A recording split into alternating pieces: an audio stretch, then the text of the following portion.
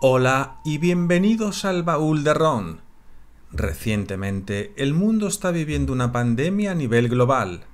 Ahora mismo, casi todos los países del planeta están infectados por este nuevo virus.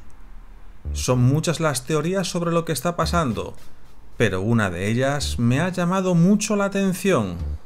Bill Ryan, de Project Camelot y Project Avalon, hace una presentación en vídeo acerca de una entrevista realizada en enero del 2010 a un testigo anónimo, el cual era un exmilitar inglés que tiene un cargo importante en Londres en el 2010 y el cual se infiltró sin querer en una reunión de altos masones en el año 2005 en la Ciudad de Londres. En esa reunión discutieron su plan a seguir, en el cual plantean una terrible serie de desastres venideros como la Tercera Guerra Mundial, guerras biológicas y un escenario terrorífico posapocalíptico. Es muy curioso cómo la pandemia que estamos sufriendo ahora mismo en el 2020 se ve reflejada en lo que se está diciendo en un vídeo del 2010, y lo cual pudo ser ya planeado en el 2005, cada cual que saque sus propias conclusiones. Pero lo cierto es que es mucha casualidad que en cierta manera esté pasando ahora mismo algo parecido a lo que se nos está relatando en este vídeo. ¿Estaba todo planeado? ¿La élite está detrás de todo lo que está pasando? Dejadme vuestros comentarios sobre este tema. El vídeo original dura sobre unos 50 minutos. Yo solamente he dejado el trozo más interesante donde hace referencia a la pandemia que estamos viviendo actualmente. Espero que os guste el vídeo. Si es así, dale al like, compártelo y suscríbete al canal. Gracias y un saludo desde el baúl de Ron.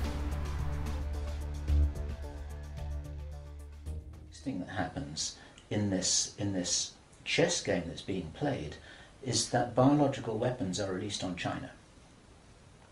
You heard this being discussed in this meeting. They will release a flu-like virus that will be genetically targeted against the Chinese population. It's racially targeted against the Chinese people.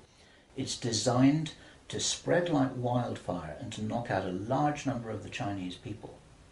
And these people in this meeting were laughing about this. They said, China will catch a cold.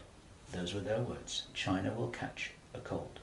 And they were laughing about the fact that these biological weapons will wreak havoc among the Chinese population. And after that, then what effectively will be a kind of plague will actually spread right across the world to the West as well. Our source was not clear whether this was a Chinese retaliation or whether the thing would just spread out of control in the way that it would be very understandable if it did, whether it's racially targeted or not. These things actually mutate. So now you've got a situation where there's been a limited nuclear war in the Middle East.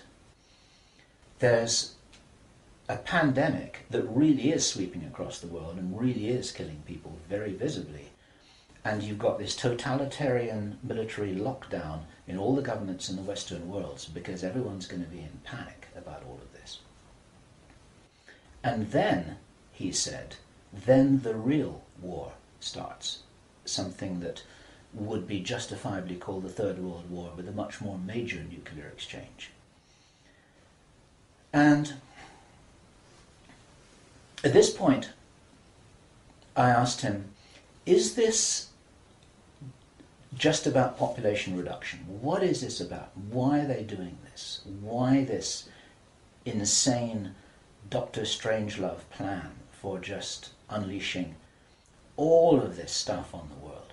Why do it? Now, as our conversation went on, I started to find answers to those questions. Now, some of this is speculation. I want to share this speculation with you because it's important enough that we work together here to figure out what's going on.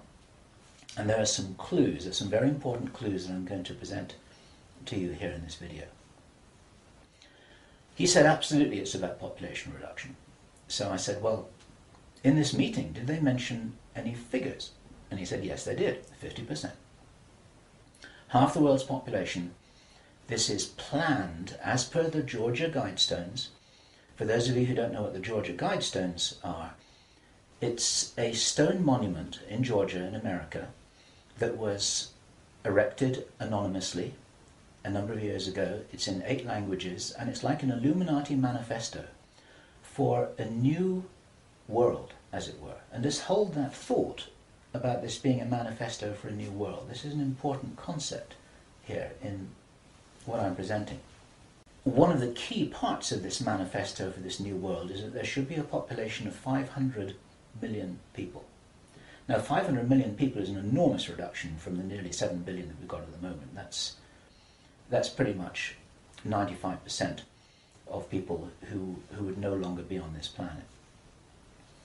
And 50% is a step towards that. And there's a reason why they're doing all of this. There's a reason why they're in a hurry. There's a reason for this insanity. And when he was explaining this, then he said that they have a name for this plan. This project has got a name. And I said, well, what is this name? He said, it is called the Anglo-Saxon Mission. The Anglo-Saxon Mission. Now, I'd heard that before. It was something historical, I think, to do with the Crusades quite a long time ago. But I hadn't heard it in the present-day context, and neither had he. And later on, as he continued to tell his story, I began to understand what I thought this might be about. Hence the title of this video, and the reason why I want to share this information with you, because we need to work together to figure out what's going on here. It's extremely important to understand. There's a plan, I believe, that Hitler would be proud of, which is so evil, it's so Machiavellian, it's so hard to face up to, it's so unbelievable, that I need to put it on the table for you so that you can consider whether or not this might be a possibility. The plans that I've been describing are definitely a possibility because he heard them with his own ears in this meeting. Everything I've described up until now, up to and including a major outbreak of hostilities after the limited war. So the sequence is as follows. The plan sequence is as follows. Israel attacks Iran, then there's a ceasefire, then during which time there is heavy governmental military controls over populations in all Western countries. Then China is attacked by a biological weapon. It's a flu-like disease that spreads like wildfire. This goes all over the world, and then they have a major Third World War. And then, by this time, 50% of the population will be destroyed. And not only because of the war or the plague, but because, as many of you watching this will understand, the infrastructure goes down in situations like this. There's no food in the supermarkets, there's no gas in the pumps, the telecommunication goes down, there may not even be water coming out of the taps. People are kind of thrown back into a Victorian era without the facilities to handle this, because most people don't have their vegetable gardens, they don't have their horse and cart, they're not able to survive in the way that we used to be able to. We're very, very vulnerable in our technological advancement. We're extremely vulnerable, and of course the controllers know this. At this stage, our source was speculating about why are they in a hurry? Why do they want to do this? And there's a sort of heavy irony here, which is like, I was saying, well, if you're going to plan the Third World War, then why not take your time over it and get it right and do a really good job? You can, this could be in 20 years' time or 30 years' time, it doesn't really matter. Why is there in such a rush? And our source said that he felt, from inside information he's continued to receive, that this is still timed for something around 18 months from now. And that puts it around about the middle of 2011. He doesn't know this for sure because these events aren't calendar driven. They're They're actually event sequence driven. In other words, this has got to happen before that happens, and then after that the next thing can happen, then after that the next thing can happen. So a whole lot of things have got to be in place before all the dominoes fall over, so to speak. And they seem to be behind schedule in some of this. There are some planned events that definitely haven't happened. One of the things which I remembered when I was hearing this story was that our source, Henry Deacon, and many of you who've watched Project Camelot videos and read their reports for the last 3 years will know that when we met Henry Deacon in 2006, he said that in his own inside information was that there would be a war against China in 2008. Now that didn't happen. And all this time, at that time it didn't make any sense, and even now it didn't make any sense. It's like, well, all right, but why do this? Why do this? Why do this? Now, this was his answer. And our source is a pretty smart guy. He's been in the military. It's a totally different story that he didn't debrief in our audio transcript, which you have the opportunity to read, but he's had his own ET experiences in the military. He's got his own sources of information about some of the background for this. He says that he's as sure as he can be that the people who are calling the shots in the world, you can call them the Illuminati, the controllers, the cabal, whatever name you have for them, they believe that there is going to be what he called a geophysical event, a major geophysical event. He says that the best information that he's got is that the insiders believe that this is going to happen, or they are concerned that this is going to happen. And many of you watching this will know that this isn't a completely crazy idea. There have been trillions of dollars that have been spent on deep underground bases for some reason which we don't know why it is.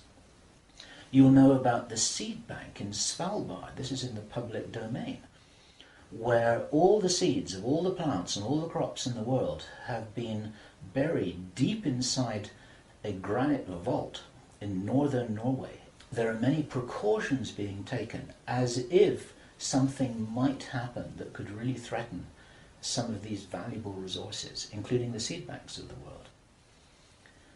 Now, if there is going to be a geophysical event as they believe, this is because it seems to be preserved Illuminati inside knowledge, whether it's true or not, that there are repeated cyclical geophysical events about every 11,500 years. Information about what really happened to Atlantis was very probably in the Great Library of Alexandria that burnt down a couple of thousand years ago. There are persistent rumours that much of that information has been retrieved and it's in the Vatican Library. This is information which is not in the public domain and which the insiders may have access to. Whether it's accurate or not, the important thing is to realize that they probably believe that this will happen, and they're making their precautions.